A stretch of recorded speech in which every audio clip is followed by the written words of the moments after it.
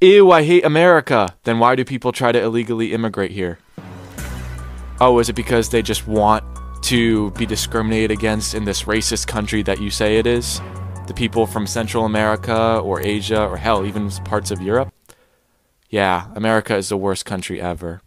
I'm getting really sick and tired of explaining this concept to you dense motherfuckers, but I guess I gotta do it again. The reason people want to come here so bad is because America and its allies have bombed their home country back to the Stone Age, and to add insult to injury, we stole all their resources. A lot of Americans seem to think that America is so great, that's why people want to come here. This is wrong. It's because we have made life outside of America so fucking unbearable that people literally have no choice but to come here to escape war and famine. America leads the world in two categories. Number one, military spending, where we spend more than the next 9 countries combined. And number two, incarcerated citizens per capita, which are prisoners, both of which we should not be proud of. When Americans such as myself criticize America, it's because we love it and we want to see it do better. You, on the other hand, who sit here and ignore the war and imperialism we commit all over the globe, that's unpatriotic.